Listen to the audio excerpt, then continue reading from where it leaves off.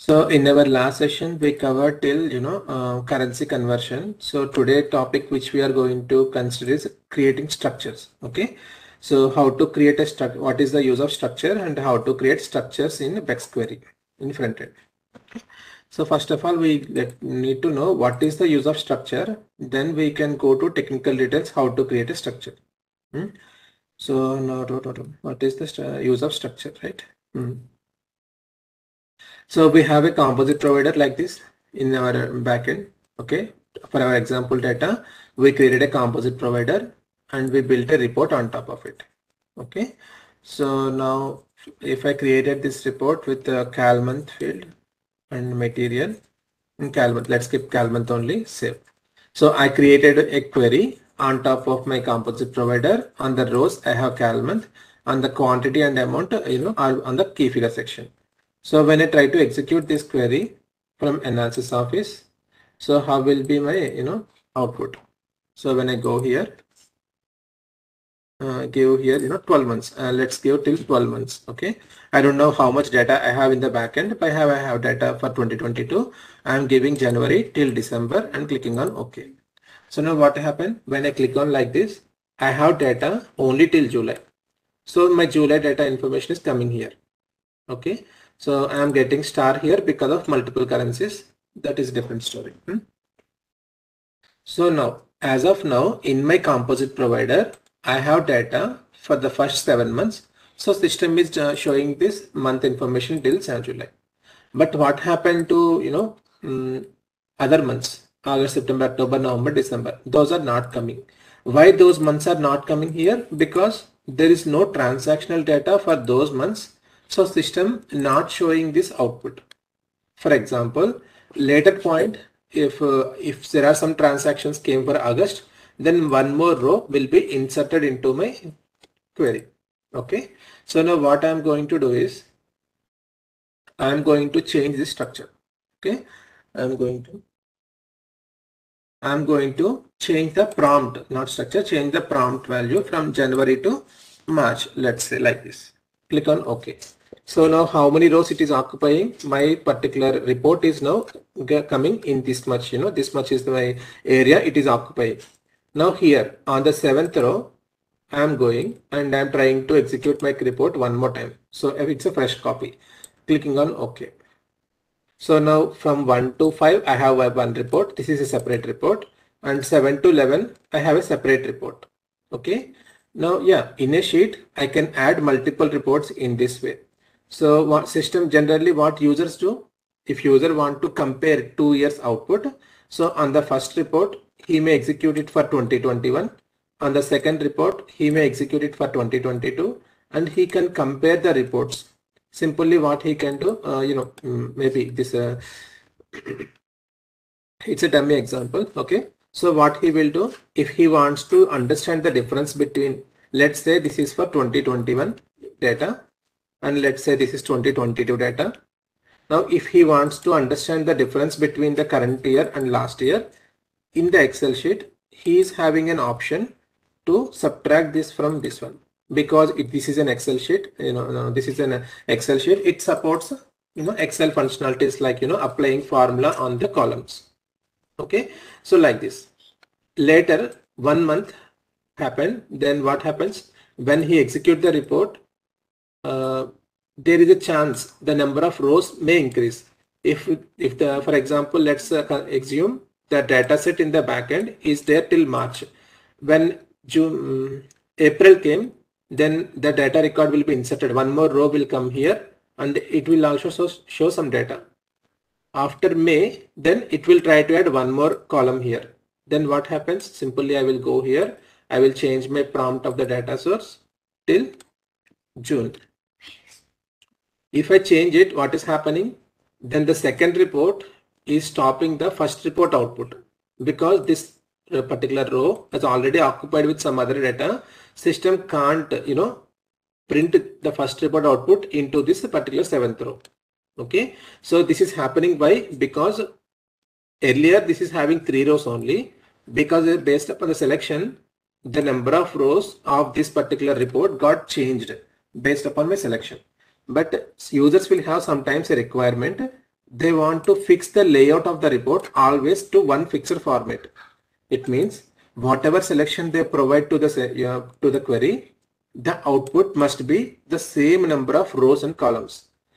Initially, when I executed it for March, it came for within this range. When I change my data set, means a selection, then it got extended to the further cells. Correct. So this kind of behavior user doesn't expect. Means it's a requirement. Okay, doesn't expect means it is not wrong. User may have a requirement at any point of time. My output must not change. Whatever selection I give, it must occupy only this much of range of data, data set only. So if this is kind of requirement, then what we do in these cases, we go for structures. So structures will fix the format of the output to one format. I will show you now. Quickly. Okay, let's learn it and then we can get to know. So how to create structure. So I hope you understand now what is the need of structure in order to fix my output format into one particular format. For any selection, my output must not change. Okay, even though if I give January to December, my output must come only on these rows. If I give from January to March also, my output must come these many rows. So if your requirement is in such case, then you go for structure creation. So how to create structures? So let me remove from this rows. We can create structure at rows or key figures, column section, anywhere we can create structure. But in a report, we can max create 2 structures only. Whenever you create, whenever you bring columns like key figures into your rows or columns, system will create automatically one structure. So this key figures is already a structure. Okay. Now it means you have an option to create only one more structure in your query. So on the row section, now I am going to create a new structure. So when you create a structure, you have an option to provide technical name. If you provide the technical name, then it becomes global structure. If you don't provide technical name, then it acts as a local structure, just like RKF and CKF. So we learned RKF and CKF in the earlier sessions. So when you create the RKF, CKF locally to the key figures, then it is local. But whenever you started providing technical name, then automatically it turns into a global, RKF and CKF, which can be consumed in any other report created on top of the same composite provider. In the similar way, structures also. If you create a structure with a technical name, then it is a global structure which can be consumed in other reports also created on top of the same composite provider. So I created one structure here, but as of now, nothing. My design is still empty. Now, once the structure came here, right click on the structure, go to new selection. Okay. On the new selection, I am going to add a characteristic called cal into my selection details. So, right, selection is nothing but like a RKF, but here we don't use key figure. So I am restricting my cal month with January data 01.2022. Okay, I will explain you what I am trying to do here. Similarly, okay, I want to change my description to Jan. Similarly, right click here, so Jan 2022.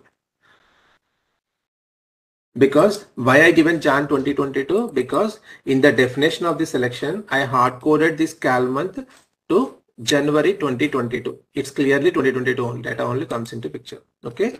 Now I am adding one more selection to my structure. Okay. Here also what I am going to do, I am going to bring calendar month.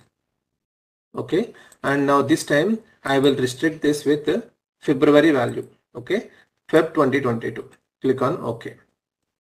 Now, so I'm going to change this to, yeah, let it be like this. I don't want to waste your time. Feb. Similarly, I'm going to add one more structure for selection here and then same cal month. So what I'm getting at the end by doing in this way, you will get to know just a few minutes. Ready? Okay. Click on OK.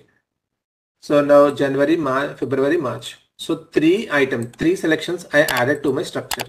Okay. Now I am clicking on save button. So this particular selections what I added, just like restricted key figures, but not key figure, restricted fields. Okay.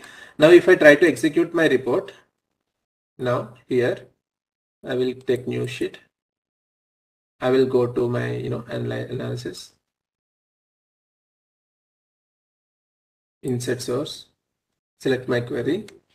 Now I am giving my selection till January to December. And already my query is having data January to July, but I am giving my selection till December and clicking on OK. So it must be actually when I give till December, since my backend is having data till July, it must bring data till July. But you see, I got only 3 rows. Even though my selection is more than this month, I am getting only 3 months information here on my structure. Why? Because I created a structure in this way. So while creating the structure, I added only 3 rows here. It means at any point of time, my report output doesn't extend more than 3 rows. Okay. And on the first row, I restricted the data till only January month. On second row, it's February month. So what happening here, on this particular cell, I will get only data where the month is January. Okay. Now just to make more clear, what I will do is I will create a new selection and add cal month, and I restrict this cal month. Sorry, restrict this state. I can restrict with this more months also, not always singles, more also I can give cal month. Now let me change this info text of this one to Jan plus Feb.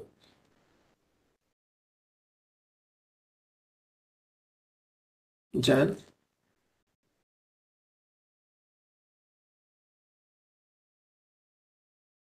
and Feb.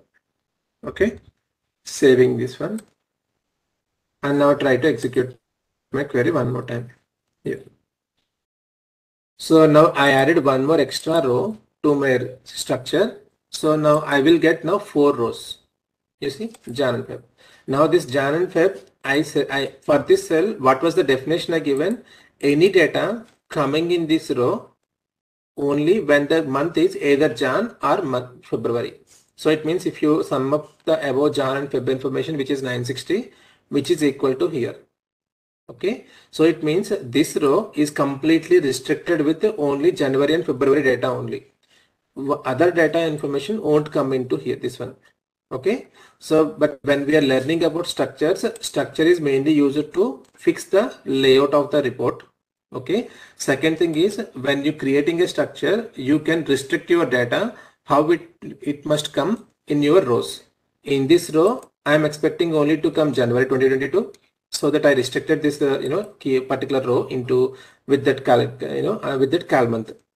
For example, if you want to restrict this particular key figure with more, you can add more fields. For example, I am going to definition of this one. Apart from cal month, I can add few more. I want data of only company code. Company code. I'm adding one more thing. Restrict with only company code U001. Select OK. OK. Save. Now earlier, if we see the existing output, it is 599 because now I selected here. Let me come here. Insert data source. You see now I got 128, only here. Why I got 128? Earlier it is 599, but now it is 128. Why 128? So on the first report, I am bringing company code into my rows. When you are using structures, the initial layout only you are making it fix. Whenever you do navigation like this, bringing other fields into your rows, automatically structure, this space will be changed. This is up to user intention, because user intentionally added some other fields to the rows. So that definitely then he is expecting the difference in the structure, output size. But initial size never change if we create structures. In real time, we have both kind of reports. Generally at finance reports and all, they will give us one fixed format. We always try to give reports in that format. and in other reports mostly they have dynamic like this. Based upon the data set, the structure output will change. Now coming back to our point, in the new report I restricted this January data not only with the cal month 01 but and also with the company code U001. So if I see my January information, you see for U001 it is 128. So it is matching exactly with 128. So like this, when you create structures, you can restrict the rows with whatever selection you want, and key figures you can keep it like this. Okay. Even key figures also you can create structure. Here also you can create a structure, but it's up to further requirement. I'm not going to that part now. Okay. So just a second. Yes, 1 second. Recording. So next, when only the initial structure only will be fixed with the will be in fixed format. But when user wants to drill down further on the report with different rows and columns, he has to, it will automatically modify. For example, now I am drilling down this second report with the company code. So what happens? Second, it's coming.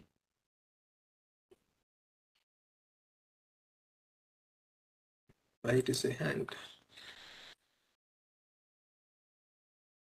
Okay, you see now, now we need to understand, okay, when we are using structures and when we do drill down, the report will come in a different way when compared to the normal report output. Generally, when you drill down with someone, it will, you see on the company code now in this particular report on the company code column, these are whatever company codes are there, they're continuously repeating for each column. Okay. Why? Because when you have structures, it will behave in the same way. Whatever you add, it will take the information for each row individually. I added company code. These are the total unique company codes from all of it. And for each row, it is giving same kind of information. And if data is available, it is giving the data here. You see D01 everywhere you can see 5 ones here. Now coming to the material. Let me drill down with material also. You see total I have around 4 materials are there. Each and every structure, each and every row, again not every row but at least each structure structure field are getting these 4 material numbers. Okay. When you add these free characteristics next to the structure, it will behave in this way only. But it is little bit not looking fine because you see there are some empty rows.